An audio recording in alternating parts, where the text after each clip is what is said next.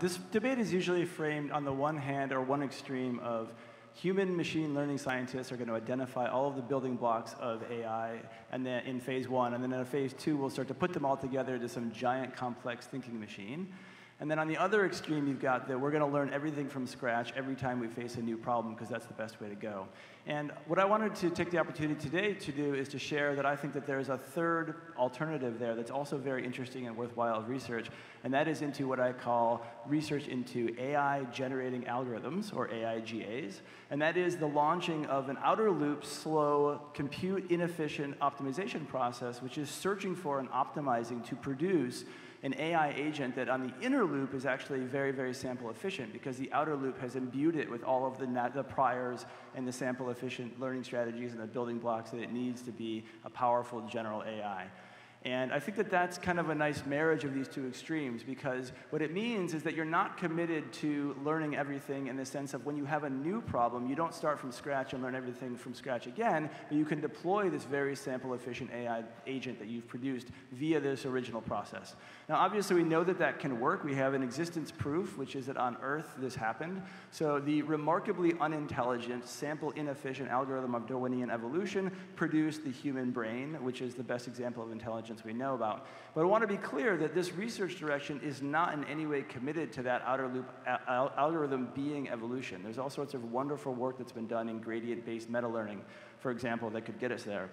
So I think if we want to make progress on this research direction, there are three technologies that we need to invest in and research, and I call these the three pillars of AIGAs. The first is that we have to meta-learn the architectures. The second is we have to meta-learn the learning algorithms themselves. And the third is that we have to automatically generate effective learning environments so that the algorithm can itself bootstrap from very simple conditions and the production of simple AIs all the way up to producing very powerful, perhaps general AI, and do that all automatically.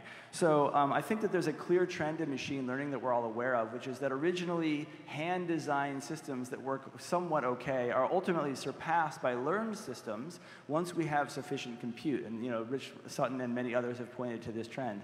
And so the AIGA paradigm is an all-in bet on the fact that this trend is going to continue and will ultimately apply to the production of general AI and our most powerful AI itself. So I think that if you believe in this trend, then you should believe that that kind of thinking that we should take a learn-it-all approach should actually apply to the machinery of machine learning itself. So I think that the highest level challenge in this direction is to work on what are the abstractions and what are the efficiencies that allow efficient AIGA algorithms to exist that can run, that don't require all of the compute that was required on Earth, but that can run within the amount of compute that we will have available to us in the coming years. So this is definitely a long-term research agenda, and it's not what I would do if I had to solve a problem in the next 2 or 3 years. But I do think that it may, not necessarily, but it may ultimately be the fastest path to our most ambitious goals as a research community, and therefore it's worthy of our research and investigation.